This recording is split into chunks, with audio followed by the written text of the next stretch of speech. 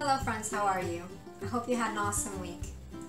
For this week's video, we're going to make a Peruvian style locro stew. This is also a very special recipe for me because it was shared with me by my mom. She uses a very nice ingredient which is optional in case you can't find it.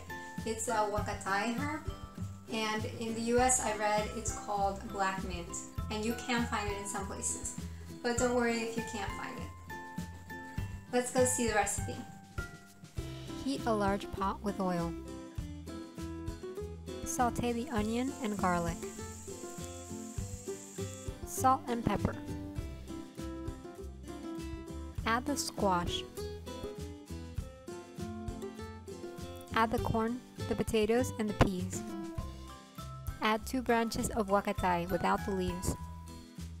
Cook at low heat until the pumpkin becomes undone. Add the cheese, milk, and minced huacatay leaves. Cook for 2 to 5 minutes. Traditionally, it is served with white rice. Thank you so much for watching. I hope you enjoyed this video.